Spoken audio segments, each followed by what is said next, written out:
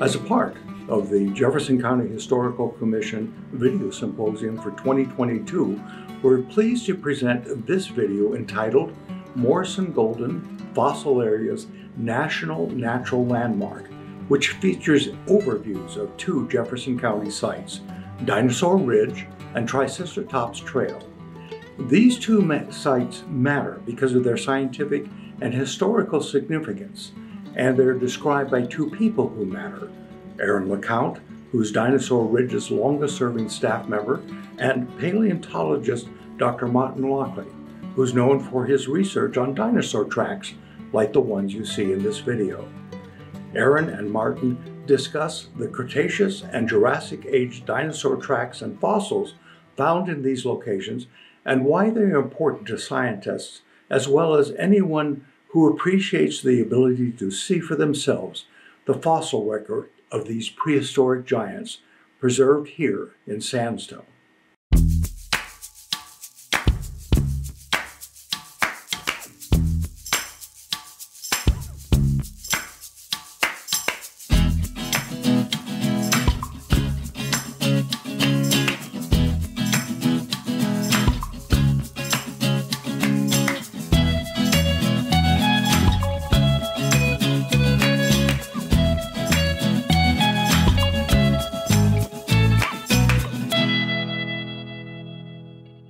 My name is Erin LaCount, and I'm the Education Programs Director here at Dinosaur Ridge. In 1973, Dinosaur Ridge was designated as a National Natural Landmark, and in 2011, Triceratops Trail, our secondary site, was designated part of that landmark through the Morrison and Golden Fossil Areas National Natural Landmark. This dedicates both areas as really important fossil sites, important for our historical heritage, and a really important site to be protected under national park guidelines. My name is Martin Lockley. I'm a paleontologist affiliated with Dinosaur Ridge and the University of Colorado, Denver. I've been involved with Dinosaur Ridge since the organization was founded back in the 1980s, and we are here at one of the most iconic locations, what we would call the main track site, which in fact has been voted or designated the #1 dinosaur track site in the USA. There are something like 250,000 people who come here to see these tracks every year. So let me tell you just a little bit about why they're so important and so significant. These tracks are associated with the Cretaceous time period from about 100 million years ago, and there are two common track types here. The more chunky, larger ones were made by a kind of duck-billed dinosaur, something like Iguanodon, which is one of the best known dinosaurs and one of the first dinosaurs ever discovered in Cretaceous rocks. And it is a relative of the larger duck-billed dinosaurs which evolved towards the end of the Cretaceous. The other track, which is more slender, three-toed track, it was made by a carnivorous dinosaur, a theropod dinosaur, and it actually has the name, the track has the name Magno-avipes, which literally means big bird track. And this tells us that these track-making carnivorous dinosaurs were really rather like large birds, like today's emu. This has always been one of my favorite track sites because it is so near Denver, and it has quite a long history in that it was discovered back in the 1930s when they put the road through here. It compares very, very favorably with almost any other track site in North America or in the USA. And here's the reason. The importance of track sites can be measured according to a number of different criteria. we can very precisely measure the size of the track site, the number of tracks, how well preserved they are, how many visitors come to a site like this. And so Dinosaur Ridge ranks very high on these evaluation criteria, particularly the number of people, the accessibility of the site, it's visually very spectacular, and so forth. When you compare it with sites in other parts of the world, there are larger sites, but some of them are very remote, and some of them have not been interpreted or studied in much detail. The other thing that is very interesting in this area is that these layers that have tracks in here, and there are several layers only quite closely spaced in the strata, can be traced south all the way to New Mexico and north halfway to Wyoming. And this has given rise to what we call the Dinosaur Freeway.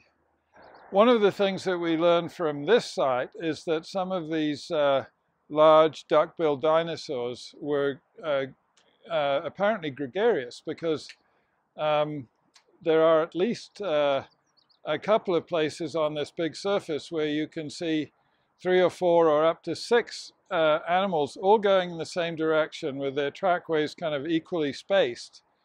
And this suggests herding or gregarious behavior. This layer was not just a beach near the shore of a Cretaceous seaway, but that this shoreline extended as what we would call a coastal plain, like you have all the way around the Gulf Coast of Texas and Louisiana, all the way to Florida.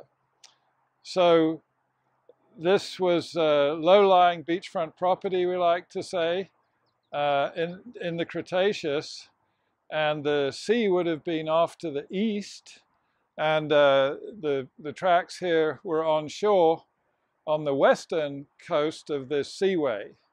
And the dinosaurs may have actually migrated large distances up and down this coastal plain. One of the reasons we think that is likely is that we have the same types of tracks found here, a couple of miles to the north, 10 miles to the north, 10 miles to the south, 100 miles to the south.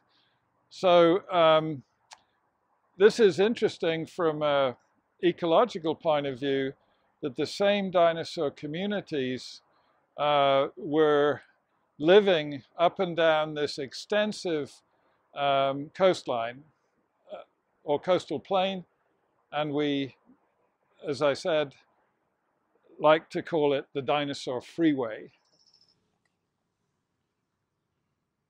Welcome to the Dinosaur Ridge Bone Bed, a historic site as well as a paleontological site. Today, you can come and see dozens of dinosaur bones. Please don't touch. We don't want to wear them down with our fingertips. But in 1877, this is where Arthur Lakes, a professor at the Colorado School of Mines, came and discovered dozens of previously undescribed dinosaur bones. He sent them east to Othniel Charles Marsh, where they described Allosaurus, Camarasaurus, Apatosaurus, naming Apatosaurus from our bones, as well as naming Stegosaurus from our bones. We also have a small crocodile here, which is pretty cool. Edward Drinker Cope was a paleontologist that at Lakes also reached out to, and it kind of kickstarted a Western bone war between the two scientists. They were already fighting a lot over dinosaurs, but this site became one of the first west where they started uncovering dinosaurs. One of the reasons the Triceratops Trail is important and ranks very high in the evaluation of North American track sites is that it has multiple layers of tracks. They were actually excavated rather unintentionally by clay mining operations that were extracting the clay for brick making and that kind of thing. And so we have many different levels with tracks, and when you add up the total number of tracks that are known from that area, it's quite an impressive number, running into hundreds of footprints. If you didn't know that Stegosaurus was our Colorado state fossil, now you do.